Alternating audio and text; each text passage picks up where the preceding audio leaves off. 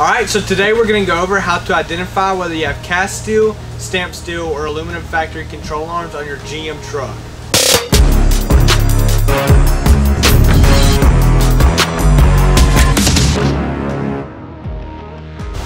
Alright, so aluminum control arms. Aluminum control arms have a textured gray finish, and they're offered on all 2014 to 2018 year model trucks.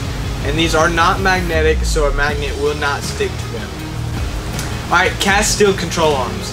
Cast steel control arms have a textured black finish and are offered on all 2007 and 2013 1500 model GMs. These are magnetic control arms, so a magnet will stick to them.